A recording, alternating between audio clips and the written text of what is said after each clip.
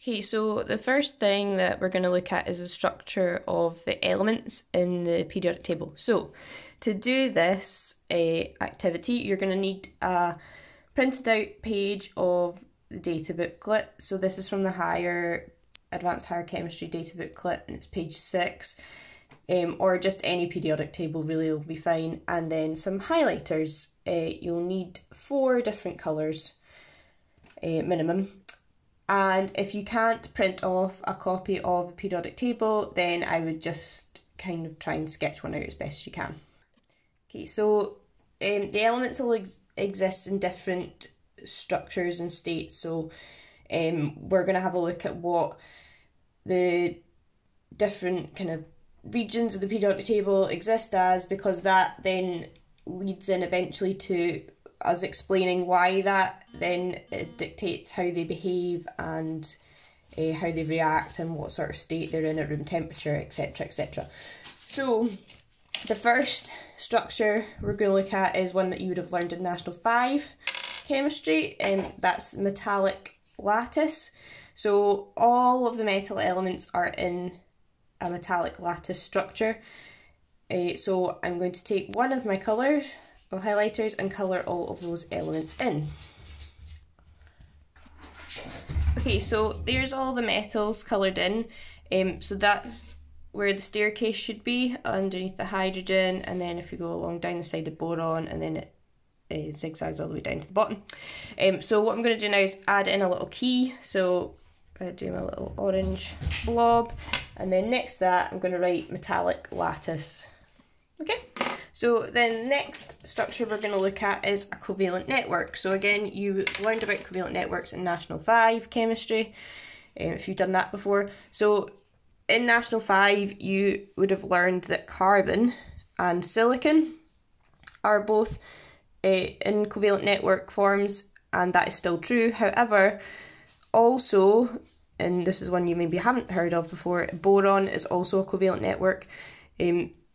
So I'm going to colour those ones in. However, for carbon, and I'll explain why in a minute, I want you to just colour in half the box with the colour you've picked for your covalent networks.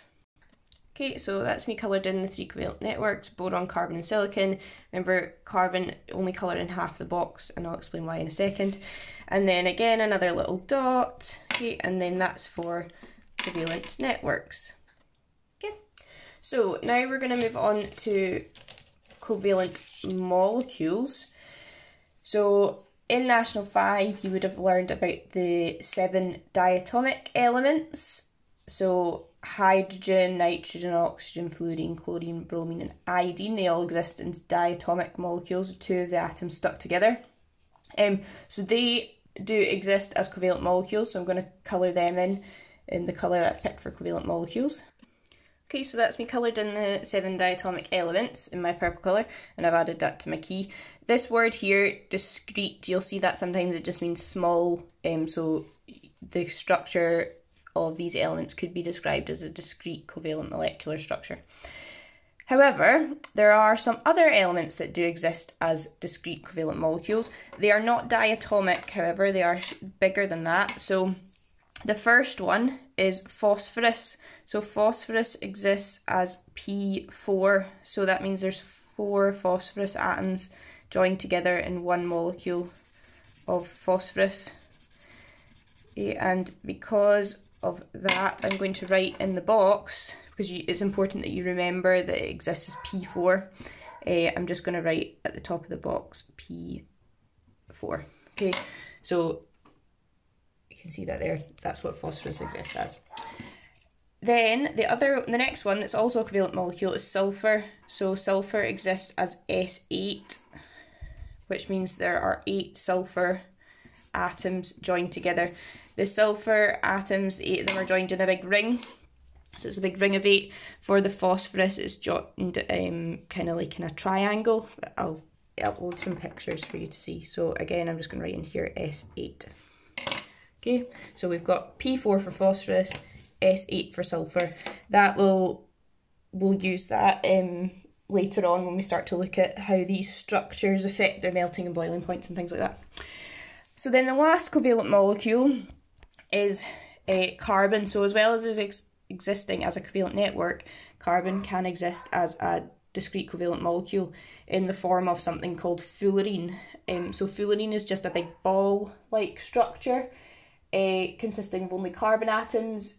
Their full name is Buckminster fullerene, so sometimes they'll get called buckyballs.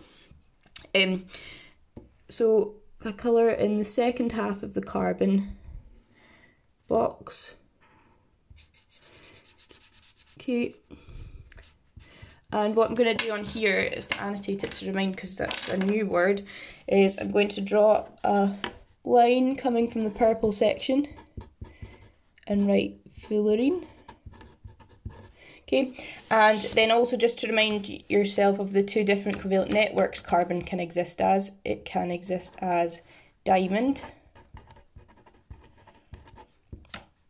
or graphite. Okay, and if you remember, graphite's the covalent network structure of carbon that can conduct. Okay, so that's for the covalent molecules. So you've got all the diatomics, including hydrogen. Phosphorus is P4, sulfur is S8, and then the carbon in the form of fullerenes. One of the most common fullerenes is C60. So that means there's 60 carbon atoms in the fullerene ball. But again, I'll post some pictures so you can see what they actually look like. Okay, so then the last structure is one again you learned about in National 5. So I'm going to take a different colour, and that is monoatomic. So that means it's just a single atom. It's not joined to anything. And as we know, that's the noble gases, because they don't form any bonds because they have stable electron arrangements already. So I'm going to take my last colour and colour in the noble gas column. Okay, so that's me coloured in the group 0 elements, and like I said, they're monoatomic in structure, so that just means single atom. So if you think you might forget what monoatomic means, then I would maybe write that next to the monoatomic word there. Okay, so sometimes you'll only see these colour-coded periodic tables for the first 20 elements, so up to calcium, and sometimes you'll only be asked about structures of those elements, but I think it's quite good to see the majority of them. You'll notice there are a few that aren't coloured in, and that's just because you don't really get asked about them, so we don't really need to worry too much. So as long as you have the main ones that are coloured in here and you can remember their structures, that's what you're really trying to achieve from this. It's a good idea to hang this up and make sure that you're using it for reference whenever you're completing any questions on the structure of elements. I'll give you some questions on this to follow up, just to make sure that you're applying your new knowledge. But yeah, that's it for this one.